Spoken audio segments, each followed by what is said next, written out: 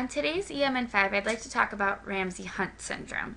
Not something you see too often, but a great presentation when you do. And another name for it is herpes zoster oticus, and you'll see why in just a second. So like many EMN5s, let's pretend we don't know what this is going to be about today and start off with a case.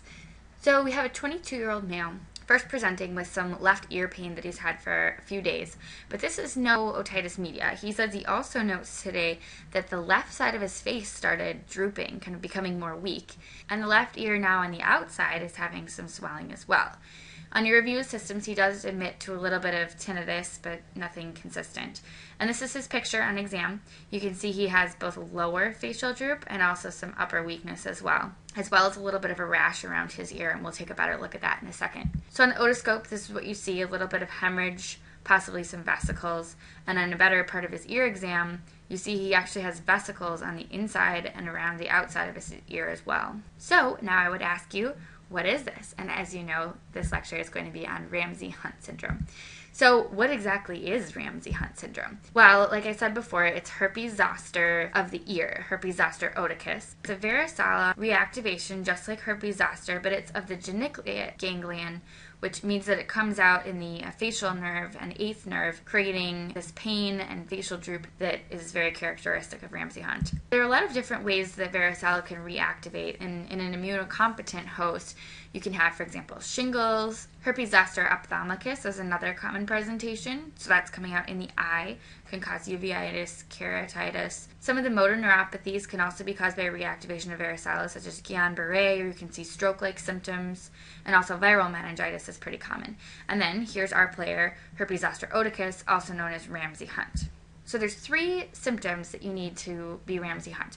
First of all, ipsilateral facial paralysis. You need ear pain. That usually precedes the rash. And then this rash that comes on, which is usually vesicular and can be in the auditory canal or the auricle. Some patients have tinnitus, some vertigo. You can also have some changes in taste in the anterior 2/3 of the tongue, and sometimes lacrimation.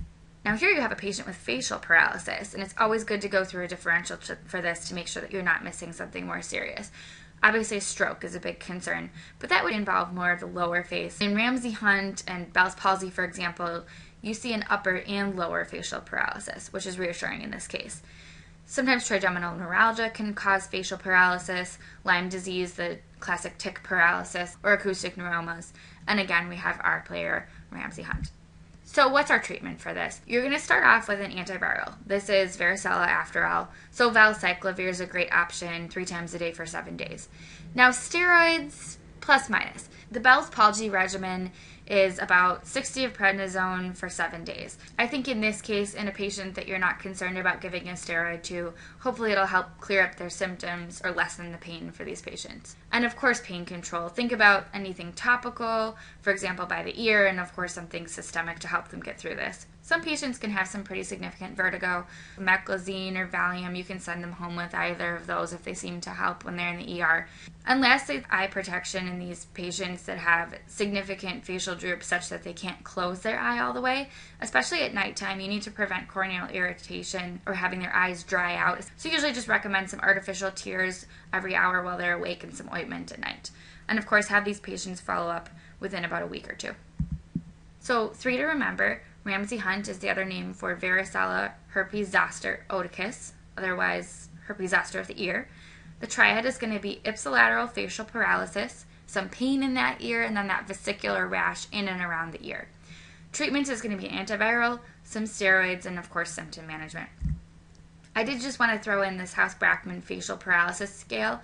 It might be something useful to you to look up while you're on a shift with one of these patients to describe in your note the type of paralysis. Thanks again for joining us on EMN5. We look forward to seeing you next week.